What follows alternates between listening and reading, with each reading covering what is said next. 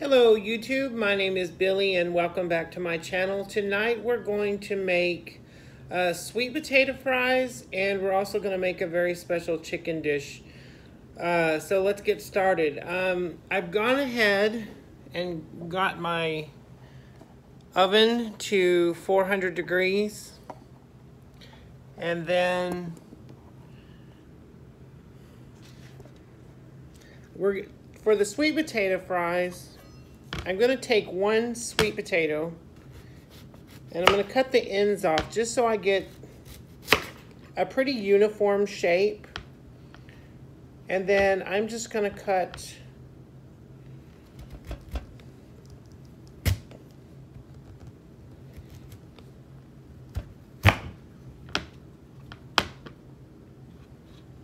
the rest of the sweet potato in half, or nearly as half. And then I'm just going to slice that up into just little fry-sized pieces.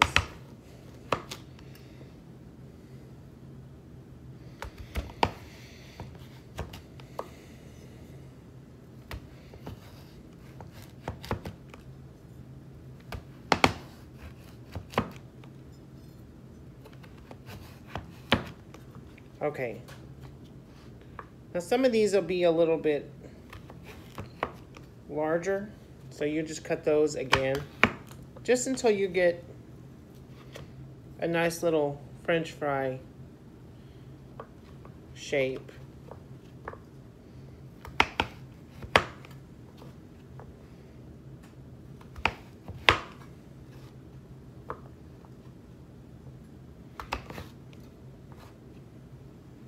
That one's good.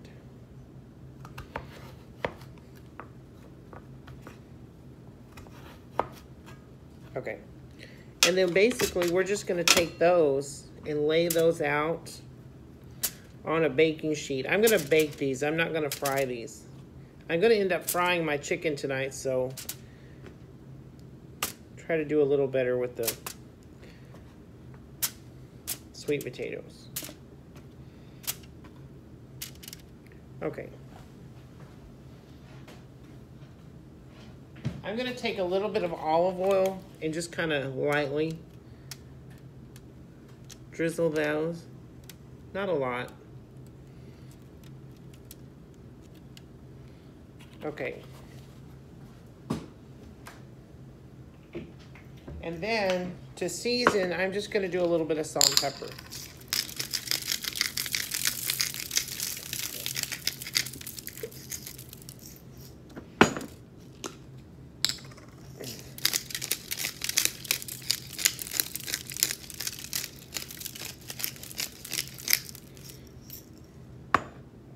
Okay, we're going to pop those into a 400-degree oven just until they're tender. Okay, now for the chicken. I have a tripod now, so I'm just trying to figure it all out. It's quite small, but it seems so far to do the trick quite well. Okay, now I'm just going to take one chicken breast.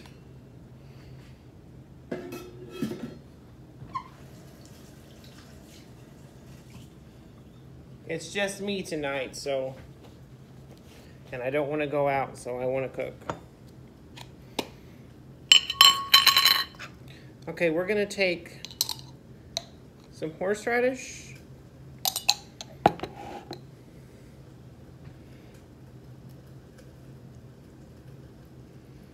and just baste that pretty well all over.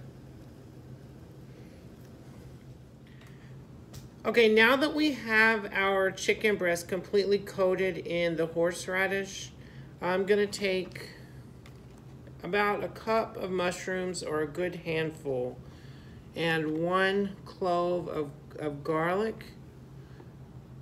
And we're gonna come right over here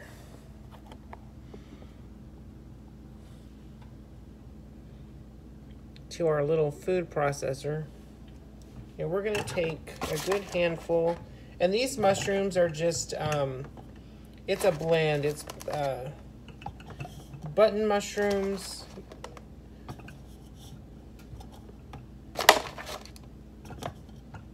baby portobello, and shiitake.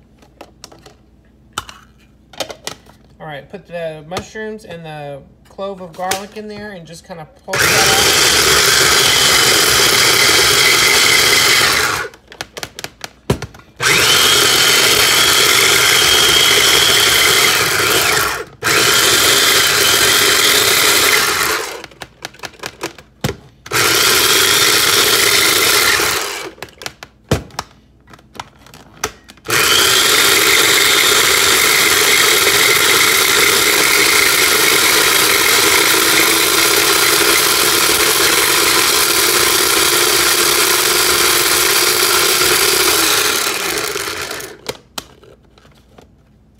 Okay, once that's completely worked into a little paste, we're gonna go over here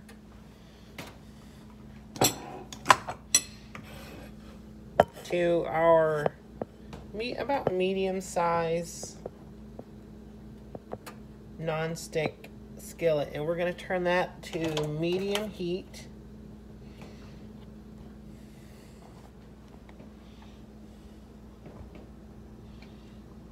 And then we're just gonna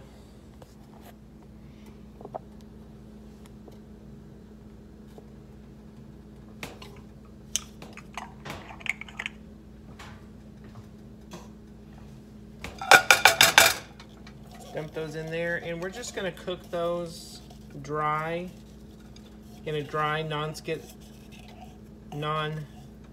skillet until you just get enough of the moisture out of them.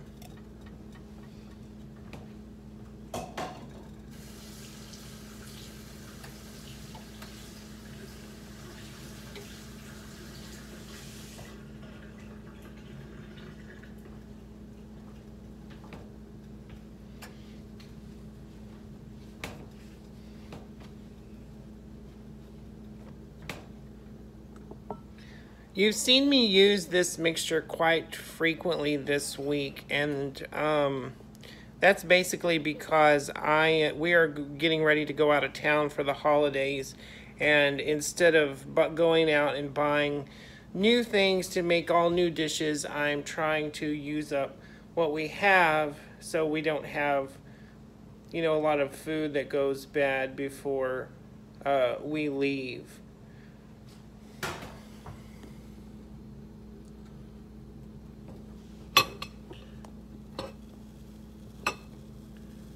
I'm hoping this little tripod works out. I thought it was going to be a little gimmicky at first, but so far, well, maybe it is a little gimmicky. We'll see.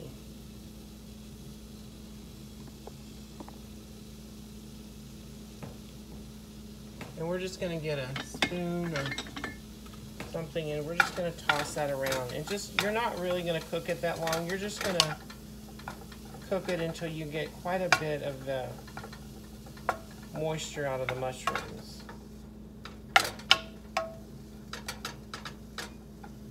I'm not going to season this with any salt or anything, actually, just because the horseradish has a lot of salt, and it also has a lot of other good flavors in it that I want.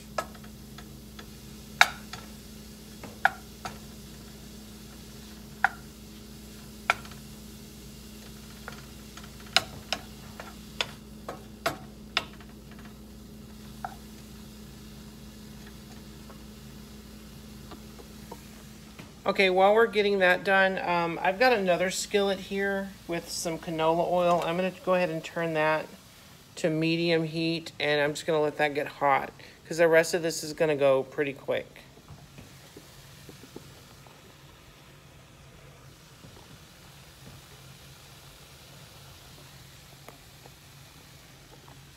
trying to get this guy to stand up a little bit more so you can see into the pan.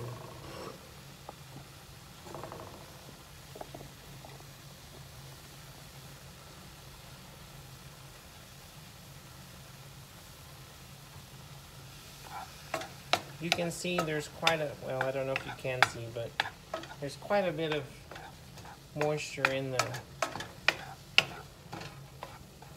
Now, if I was baking the chicken, you wouldn't have to worry about getting so much of the moisture out, because it would actually help keep the meat really tender. But I'm frying that, and I do not want a bunch of moisture going into a pan of hot grease. That would definitely not do so well.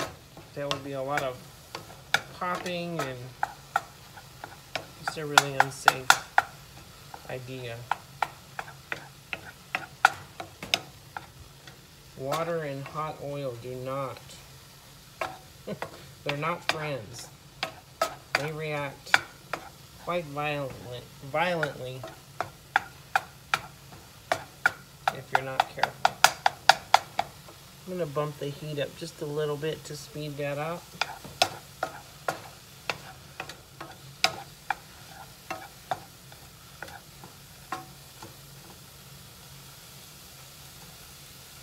Okay.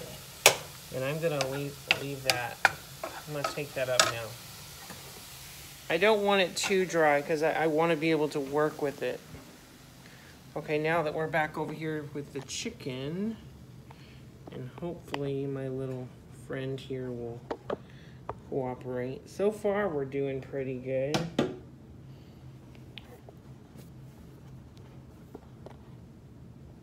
Okay, we are going to take our mushroom mixture .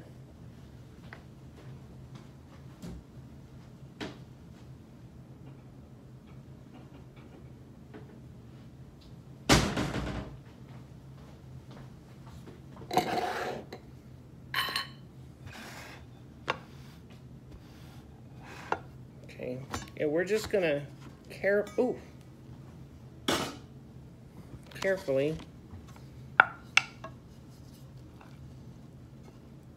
kind of plop that down, and I'm gonna use another spoon because that's quite high, and you're just gonna rub that all over.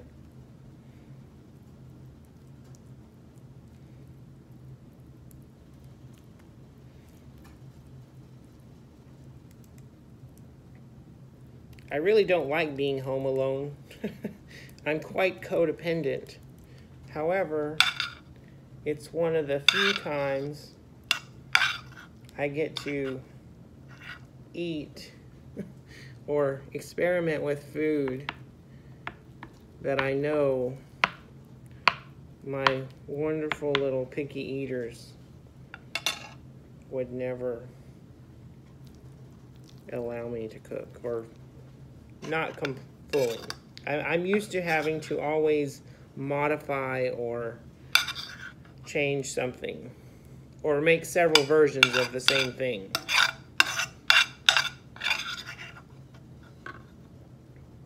I don't mind.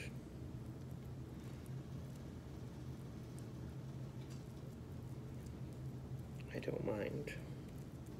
Okay, now I'm gonna rinse my fingers. Okay. All right. Now I have a couple of slices of bacon, and we're just gonna wrap that up. Wrap the chicken in bacon.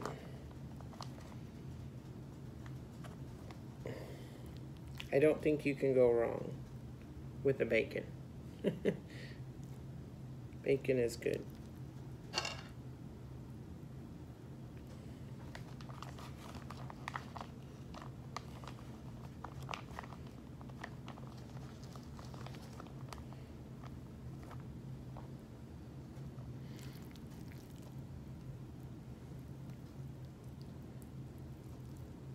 It doesn't have to be tight. You just want it on there snugly enough just to hold everything on.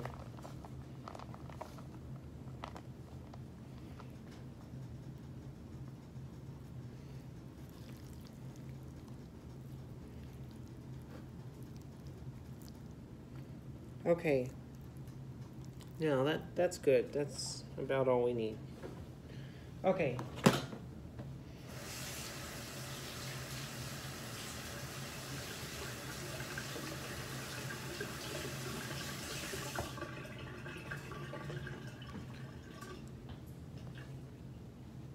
I'm going to get another little bowl.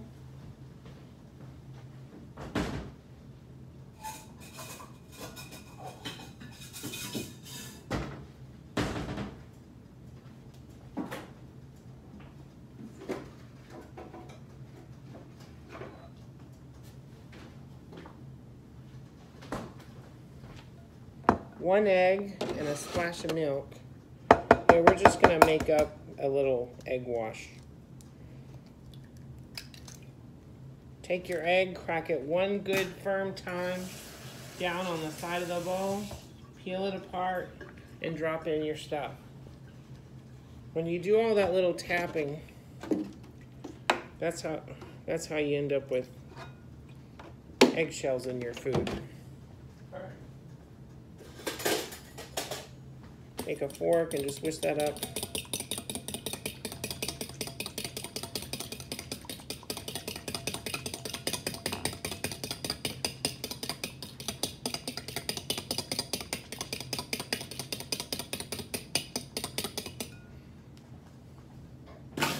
Okay, now right here, I don't know if you can see this, but on the other side of this skillet, there, now you can see it.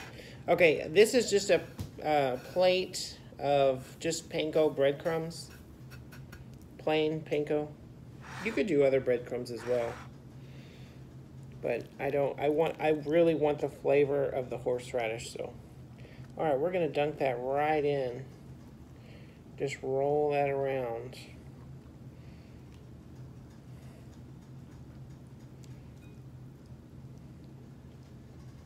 Okay, and then we're going to press that really firmly down into those panko crumbs.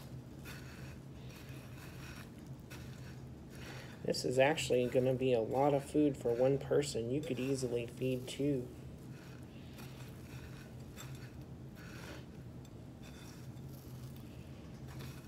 I love to eat good food,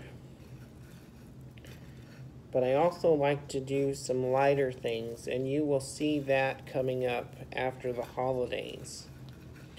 Gotta get rid of some of this holiday pudge. Eating healthy does not always mean you're no flavor, or cooking healthy is really good. I like to cook, when I cook healthy, I like a lot of fish and vegetables. I am not a picky eater at all, so changing my diet throughout the year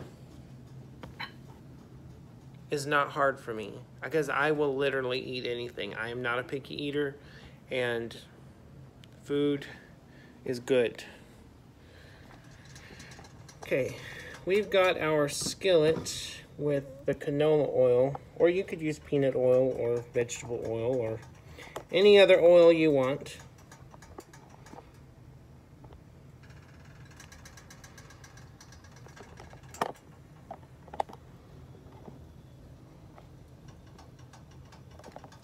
I'm trying to get Gizmo to cooperate. I think that's going to be his name. He's a little quirky, but it could just be the fact that he's new and I am user erroring him, which is probably the case. I think we're going to go with that. We are going to take the chicken breast that's completely coated, and we're just going to dump that right in, and we're going to fry that.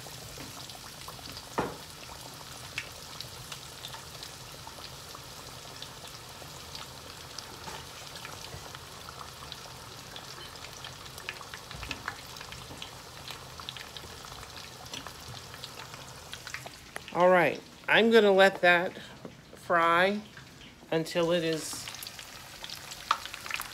completely golden brown on both sides. And while we're waiting for that, I'm gonna clean up and set the table.